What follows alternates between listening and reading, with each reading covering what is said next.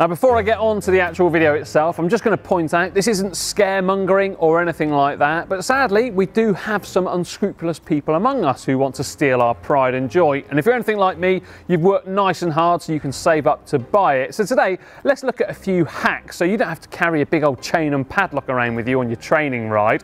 Also, this video is really just to try and stop the opportunist thief rather than a professional, because quite frankly, they will get through almost anything you put in their way.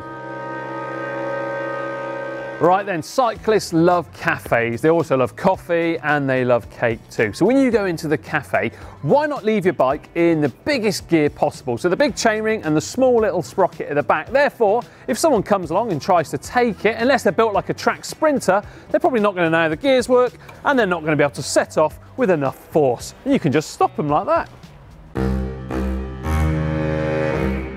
Now this next one I got from friend of the channel Adam Hansen when I spotted something over on his Twitter page. What he does when he stops off at a cafe or somewhere just temporarily, on his rim brake bike, he actually removes the wheel from the dropout, just slides it forward or backwards slightly so that the tyre is actually resting on the underside of the caliper or fork crown, meaning that if someone tries to steal it, when they try and get on, well, they just fall flat on their face.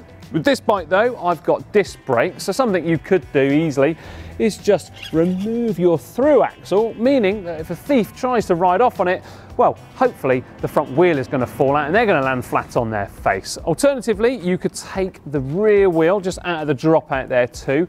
Just remember to actually retighten those through axles, because of course that could land you not only sore but also out of pocket with some potential damage to the bike. Of course, if you do have standard rim brakes, one bit of advice I can give you there is just to undo the quick release mechanism on the caliper itself, tighten that barrel adjuster fully, and then try and lock down that quick release mechanism again, so that literally if someone tries to ride off on the bike, well, they're going to be riding with the brakes jammed on. It's not going to be particularly easy, that.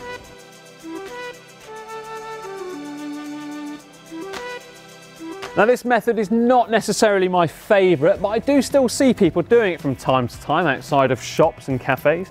They simply turn their bike upside down, making it just a little bit more inconvenient for one of those thieves to run along and take it.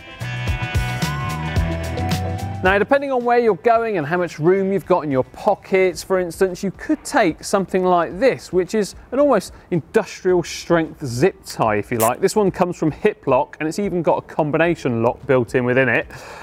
So you could use that when you're out on your cafe ride, because it's probably small enough to go inside of your jersey pocket, or also if you're on a train journey where you're not necessarily able to keep an eye on your bike at all times. This could just slow down a thief.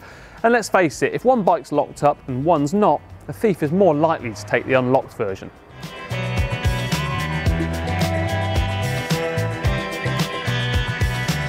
Now another cheeky little hack you can do is to use your helmet straps and buckle as a temporary lock. Now myself and my cycling friends, we've got a rule: no helmets on the table at the cafe. So, well, why not use it for that reason indeed? So simply wrap it around a frame tube, connect it to something you cannot move, therefore when the thief tries to take it, they can't.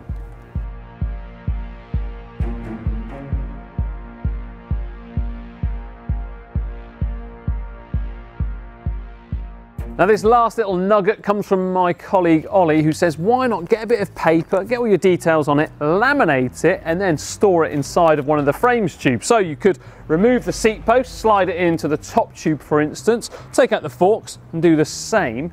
Therefore, if your bike, well, sadly was to get stolen, but recovered, luckily, by the police, if you have to go along and formally identify it, you can tell them exactly where that note is hidden and prove it's yours, essentially.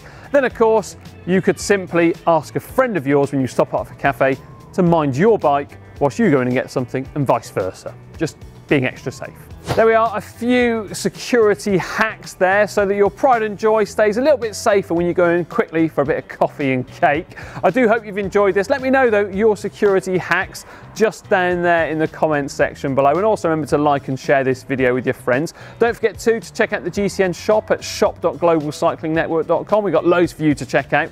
And now for another great video, this time how does a free hub work? In fact, how do different types of free hubs work? Click just down here.